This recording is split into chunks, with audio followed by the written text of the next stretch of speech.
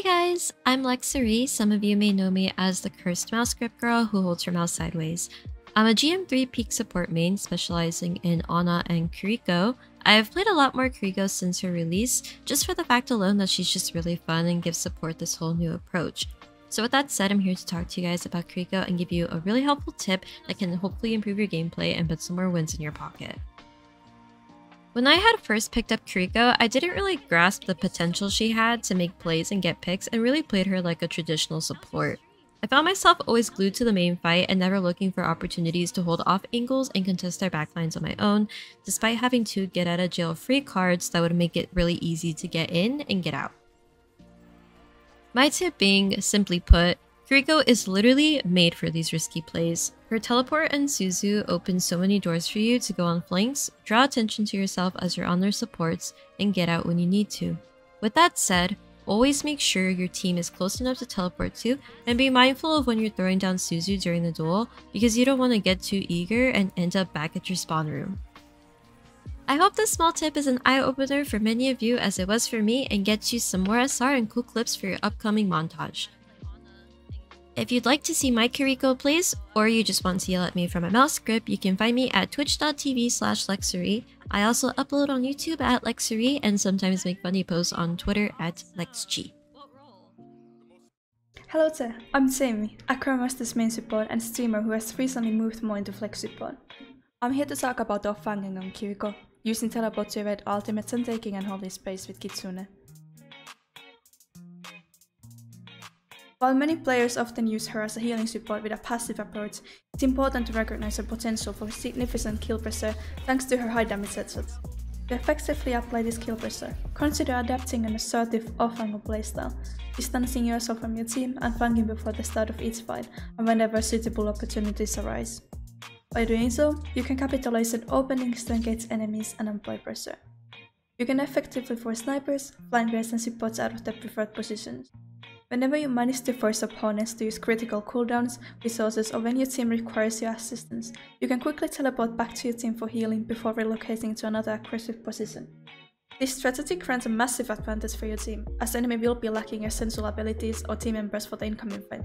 Kiriko's true value lies in her ability to engage in duels and apply pressure from strategic off angles, while still fulfilling her supportive role for the team when necessary. If your team struggles to stay up with you off-angling and requires additional support, it is better to prioritize peeling for them rather than pursuing off-angling. Kiriko can avoid Divine Sigma ultimates by teleporting to a teammate, which grants her invincibility for the teleportation duration, similar to Moira's Fate. However, the success of this trick relies on careful timing. If you find yourself in a flux, make sure to teleport to a teammate inside the ultimate ring as soon as it appears.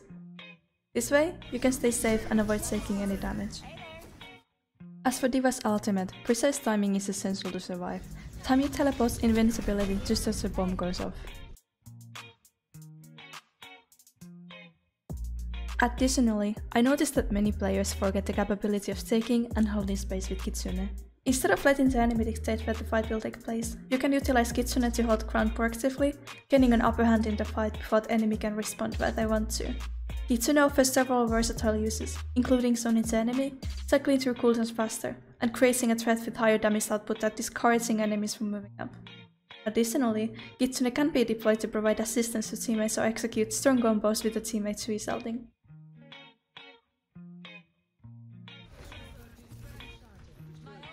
These tips will improve your gameplay Kiriko and add to your team's overall success. Good luck implementing them in your games. Hello, my name is Aramori. I am a top 500 flex support player who plays a lot of Kiriko. I also play flex support for New York Excelsior Academy, and I'm here to teach you some tips and tricks for Kiriko. When trying to understand how to climb as Kiriko, one of the most important things that you can be focused on is her Suzu usage. Suzu is a very unique ability, as it is the only cleanse ability within Overwatch, right? And because of its powerful, uniqueness, it also has one of the longest cooldowns within Overwatch. So making how you use Suzu is so important to Kiriko's kit, and it's one of the most impactful things that can help you climb. So when you're playing Kiriko and you're deciding when to use Suzu, it's important to understand who you're playing against. So if you're in ranked and you're playing versus, let's say, an Ana, for example, you may want to save your Suzu for her nade. Lots of times, Anas will try to bait your Suzu by sleeping a target, and then only nading after you cleanse the sleep. Oh my god! But a good Kiriko will not be baited by this and will try to save Suzu for when the nade actually comes out, even if somebody is like slept on the floor, for example. Another good example for trying to save Suzu is if the enemy team has big ults, so like a Reaper ult, or Mei ult, or Grav, right? You can save Suzu and try to time it with their ults. So a lot of times versus Reaper, you can kind of like Suzu the ground and like push him away at the same time that you save your teammates and yourself. For the Mei ult, right, you can Suzu your teammates completely out of the Mei ult. It will completely cleanse the slow effect, and you can carry fights that way. Something small that I like to do to help my team play around my Suzu better is if I know that a big ult like Junker Queen ult is coming, I will tell my team to stack with me. The Junker Queen will see a big group of people and she'll ult, and then we'll immediately cleanse all together because we're stacked. Now, in the realm of Suzuing, let's say the enemy team has nothing crazy that you're looking to Suzu. So they don't really have Junker Queen ult, maybe they don't have an Ana, right? They're just kind of playing some default, maybe hit scans or something. Something you can look to do is to Suzu aggressively. And so what I mean by this is you can, if it's like a boopy map, you can look to toss people off the edge. This is kind of like a cheesy strat, but a lot of people won't see it coming. You can get close and boop them off the map. You can also, with your Suzu cooldown, try to dual DPS. Now this I would only recommend doing if you are confident in hitting your kunai, but a lot of times you'll see a lot of Overwatch League level players will duel an enemy team tracer with their Suzu cooldown, and knowing that, hey, they can hit the headshot in melee, the tracer, and she'll die, and they can usually just like force recall, and just keep dueling them, and it's really, really strong, and it's a good way to carry in your ranked games too. Also, as a side note to add, in the same vein as using Suzu aggressively, you can also use it to enable your DPS ults. So like Genji Blade, Reaper Blossom, anything that requires your DPS to go in, you can also Suzu them forward if you're not trying to save it for anything defensively. Yeah, so to summarize, don't be afraid to use Suzu for yourself aggressively if there's nothing to really save it for, and take some duels with the enemy team DPS. But also keep in mind like things that you would have to save it for, like Reaper ult, Junker Queen ult, Ana nade, Mei ult, all that kind of stuff, just keep in mind.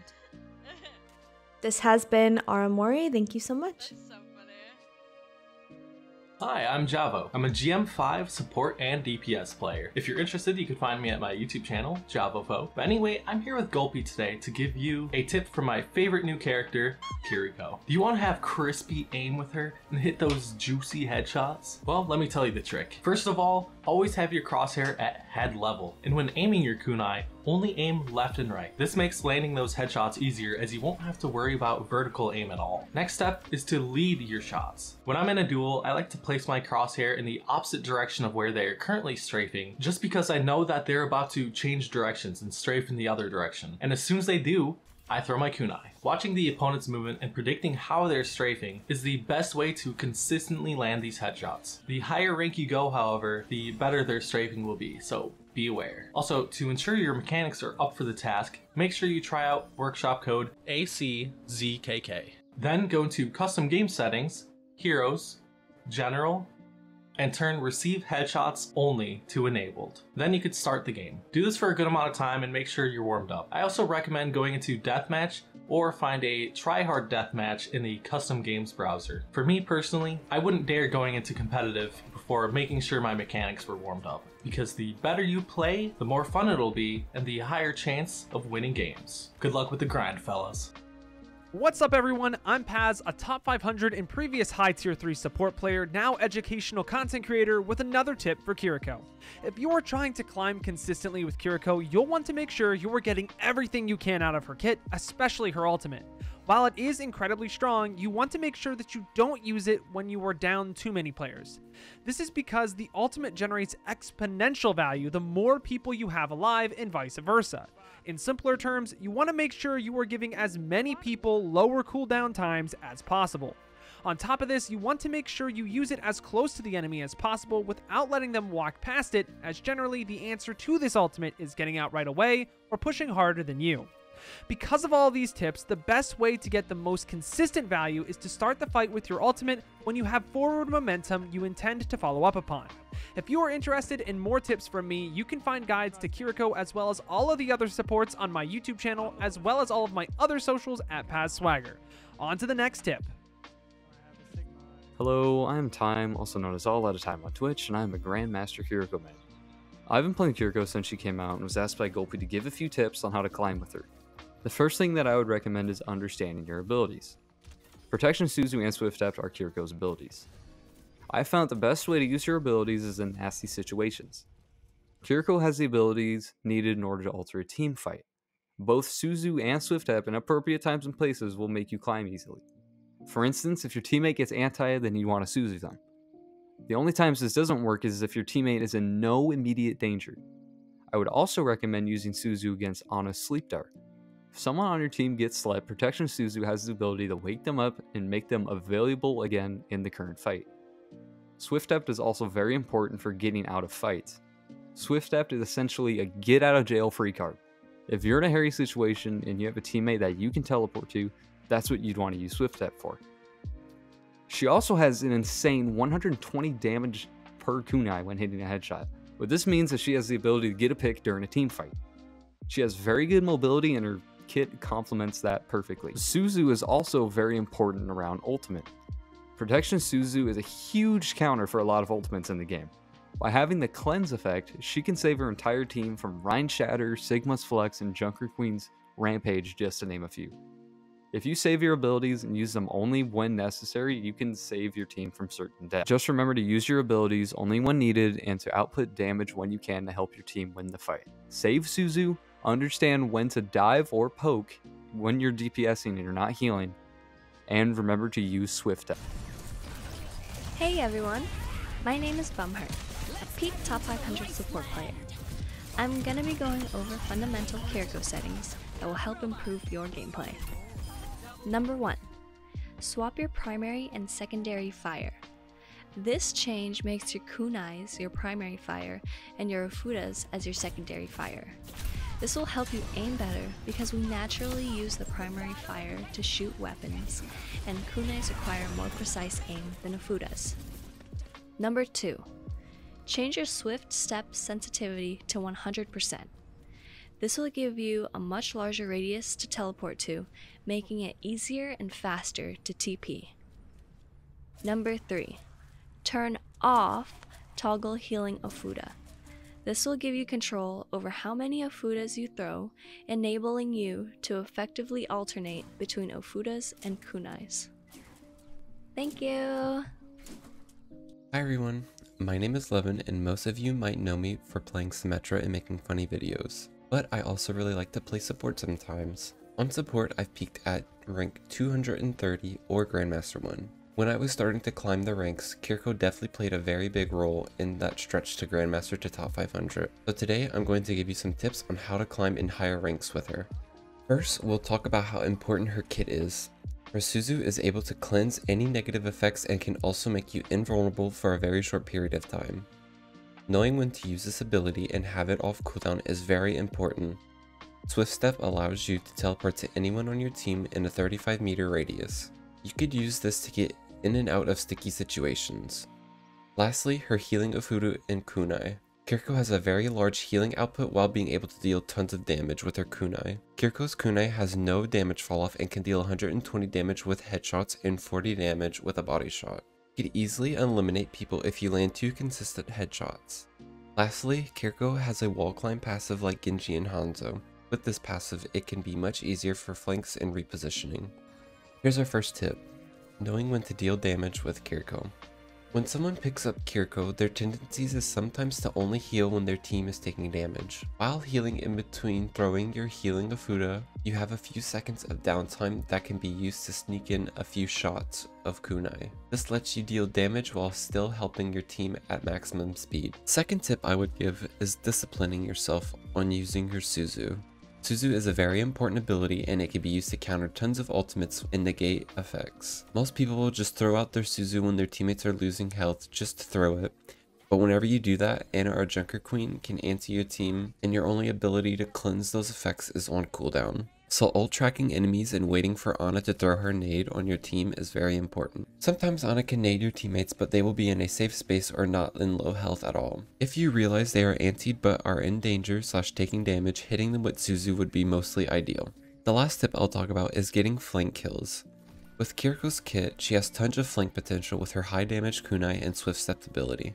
This can allow her to get a quick kill and get out quickly. Usually you only want to do this when your team is able to stabilize without you. You don't want to leave your team critical while you go off for a flank kill, because if you do this, you'll get a kill, and when you're trying to get back to your team, most of them would be dead. So knowing when to do this is very important. Usually you would want to set up for a flank kill after a finished team fight or right before one. Hopefully you guys could use these tips to climb the ranks with Kiriko. If you'd like to check out my channel, I'll put it on the screen right now. Big thanks to Gulpy for having me here and to give you guys tips. I hope you enjoyed.